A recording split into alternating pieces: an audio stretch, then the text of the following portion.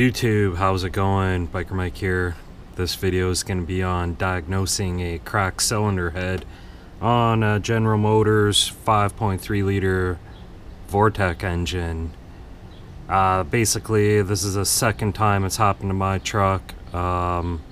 First time was on the passenger side, and the most recent time is on the driver's side.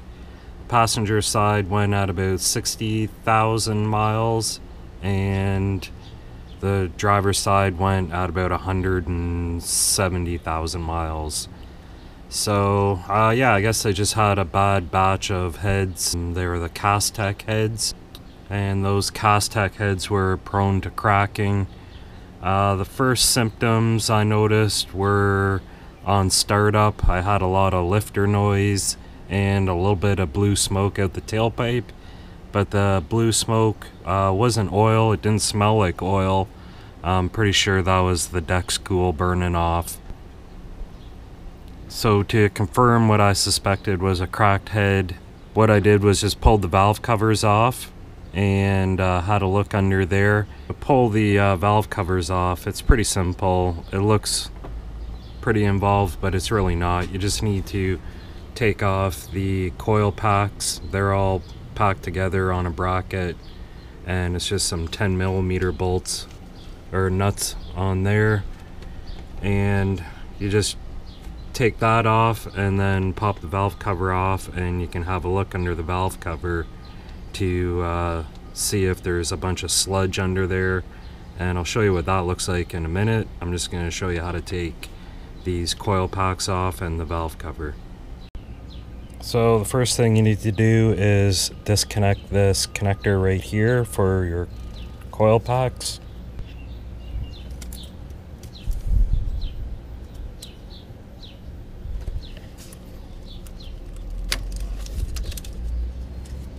Then you're going to need to remove these 5 studs on the bracket for the coil packs.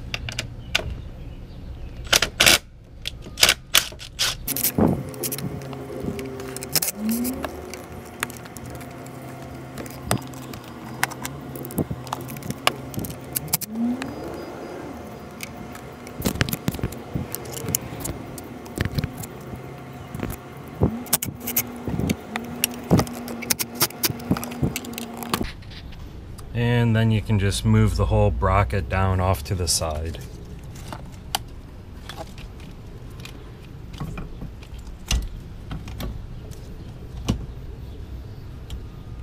So once the coil pack's off to the side, you can take off the valve cover, and there's just 4 8mm bolts to remove that.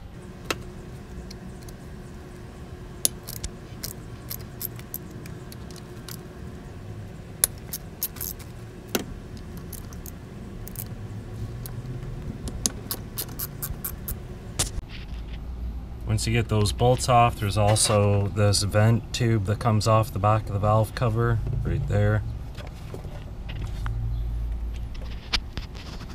And then you can just pull the valve cover off and have a look underneath it. And here you can see all that nice thick goopy caramel-like sludge from the deck spool and oil mixing together. Yeah, that's not good. Having that stuff rolling around inside the engine. So you kind of want to catch this as soon as possible so you can save the rest of the motor. Like I said, you're going to notice the lifter noise, and the lifter noise is obviously caused by this sludge clogging up the hydraulic lifters and not allowing them to get the oil they need to, you know, stop all that racket. Sounding like a diesel truck and looking like a diesel truck with the old blue smoke chooching out the tailpipe. Couple other things you can check to verify the cracked head is obviously your coolant level will be going down with no visible signs of any leak on the motor. You can also check the oil fill cap after you shut your truck off. Just open up that, have a look in there, and you'll probably notice some steam and vapor coming out of the top of the valve cover. So those couple things combined with the evidence from this video, you're going to be pretty certain that you have a cracked head. Now you can compare this valve cover to the other valve cover, and you can see how much less sludge is on the other side of the engine. There's still a little bit because it all kind of circulates around in there, but there's definitely way less. So that'll tell you which side you have a cracked head on, and you can decide from there if you're going to replace the head or if you want to replace the whole engine. I figured I caught it in time, so I'm not going to bother replacing the whole engine, and I'm just going to replace the head. I picked up a remanufactured head from AutoZone for, I think it was $280 after the $100 core exchange. So not too bad of a price for that, and the truck was definitely worth putting it in. So I went ahead and had my mechanic at a shop do the whole job for me, just because I thought it was just a little bit out of my scope. Here's some more evidence of a couple of photos I cropped together of the left and right cylinder head, showing the rockers in there. You can see the picture on the right. It's got the orangey burnt tinge to it. Obviously the side that cracked, you can even see down in the bottom there by the valve springs, a little glob of sludge. And yeah, it just reconfirms it all. So that's what you'll want to look for when you're determining if you have a cracked cylinder head. I actually did pressure test the system, and it actually tested out okay. So that alone doesn't really tell you the story. You really need to pull those valve covers off and have a look. And yeah, hopefully this video helps you guys out.